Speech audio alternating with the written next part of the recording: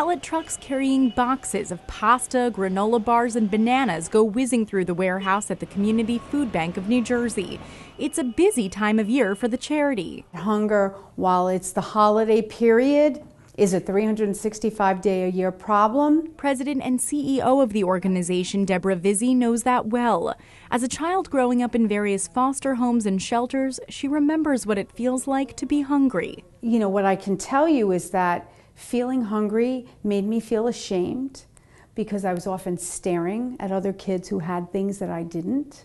And it was the sort of the catalyst for teasing, being the kid that didn't look like everybody else because perhaps I was unkempt or really hungry or really begging for food or, you know, really wanting to be somewhere because there was more of this or more of that. Vizzi's story is frighteningly common. 1 out of 5 kids in New Jersey is hungry. What we're seeing is that families are having difficulty making ends meet. So a child may have 1 meal a day, or that meal may not be nutritious, or that meal may not have protein to carry them so that they're satiated and not feeling hungry. These children are considered food insecure.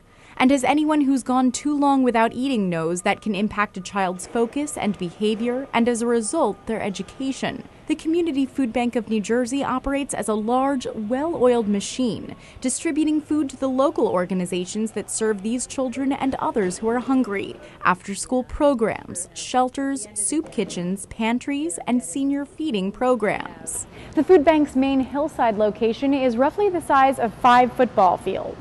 Among many other services here, donations are sorted and stored.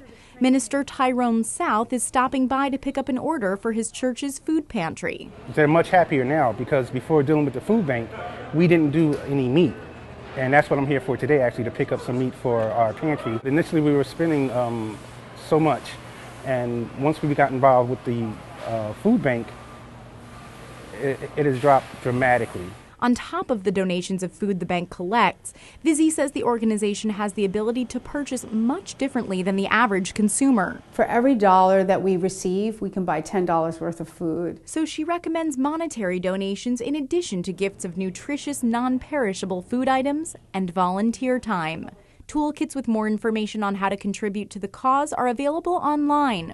And Vizzi says those who want to help this holiday season can spread the word and spread the love by hosting parties that guide guests toward charitable giving.